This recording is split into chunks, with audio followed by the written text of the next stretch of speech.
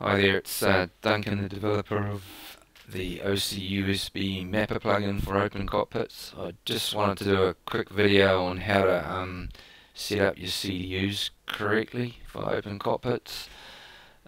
So you basically go to my plugin on explain.org and download the plugin and the two scripts to run the CDUs.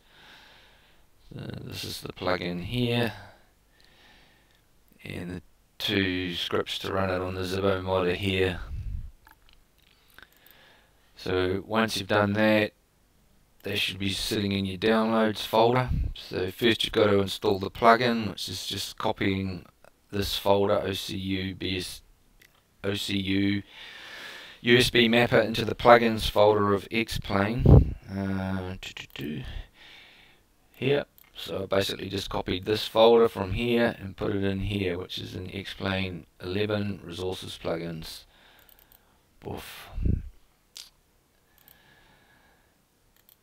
And once you've done that, you've also got to put these two Lewis scripts, the Captain CDU and First Officer CDU, into the scripts folder inside the zibo mod.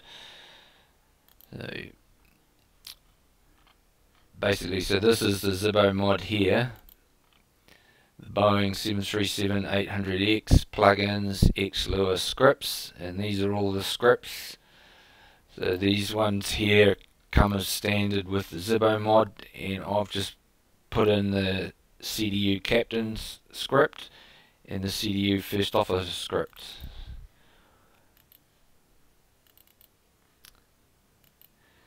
So that's them over here. So it's basically that's just been copied and that's been copied. So it's the folder you're copying, not the file inside it. So when you finished, it should look like that. It's the folder name and then the Lewis scripts inside with exactly the same name, .lua. So you don't have to worry about what's inside those. Okay, once you've done that, I normally create a couple of folders called CDU 0 and CDU 1.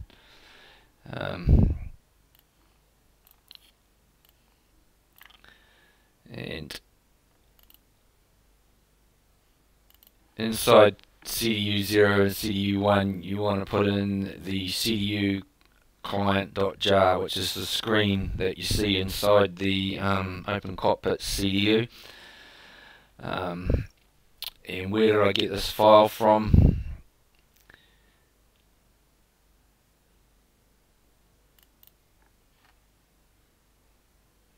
When you downloaded it, inside OCUSBMapper, there's a folder called Java Client, and I just copied it from there. Anyway, to be able to run the clients,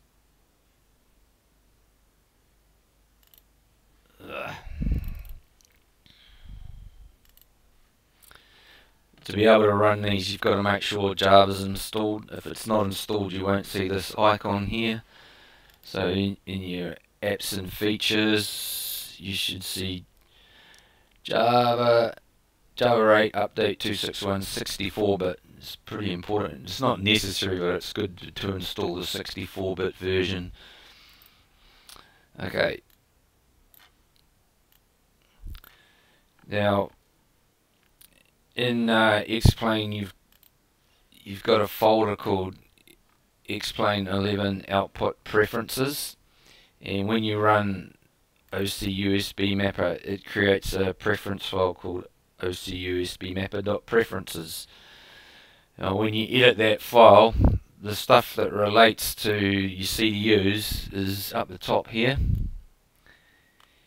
And basically the only thing you might be changing is IP1 or IP2. So this is the IP address of the first CDU, Captain CDU. This is the IP address of the First Officer's CDU. Now if you're running the CDU software on this computer rather than a remote one, you don't need to change anything, because 127001 defaults to the computer that you're on. So I'm actually running everything on the same computer at the moment, but if we pretend that I'm not, what I would do is you run the client,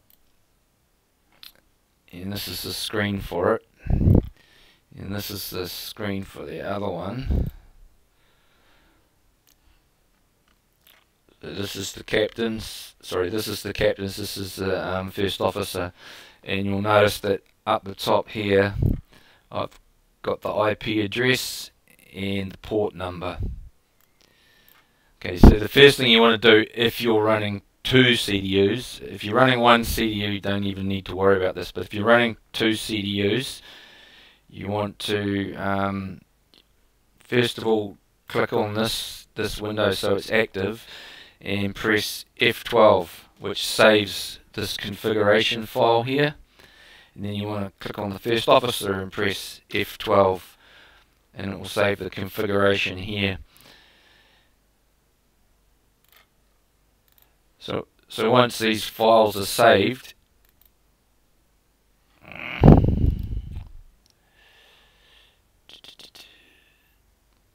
doesn't like having two identical ones open going to the same port.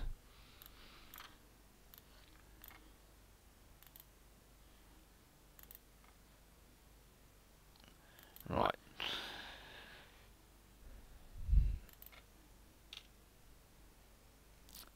Basically on the first officer one you just got to go in here and edit this port number so it's 3031 and just save that.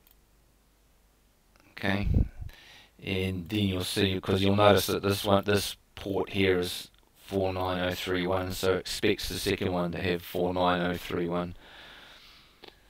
So now that's changed.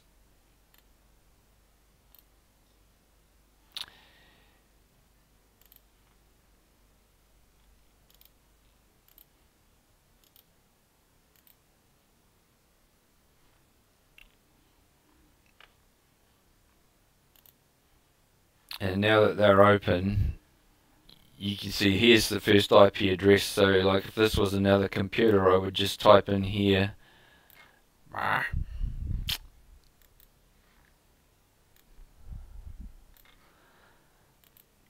if I was running the screens on a remote computer, I would then just put in 192.168.1.104, and since the other one's the same, I'll put that there. So now if this was another computer, you've now got the IP address, we're sending the captain's one to port 49030 and the first officer to 49031. So you save that.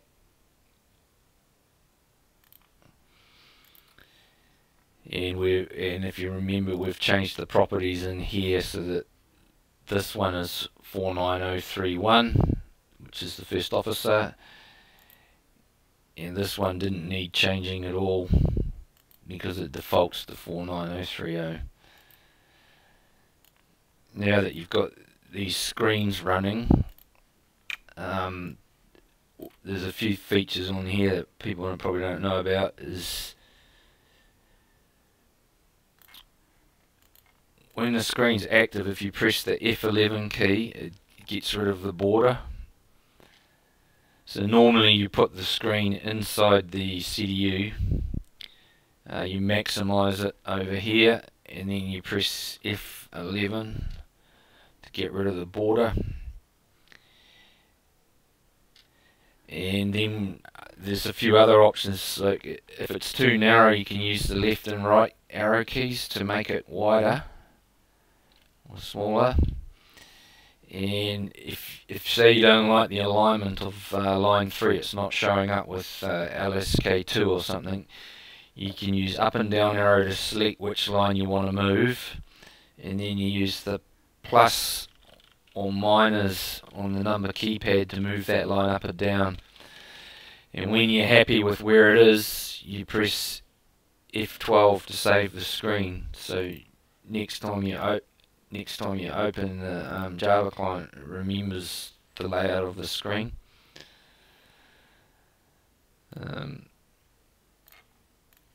Anyway, once you've done that, everything should be alright, and then so like these are what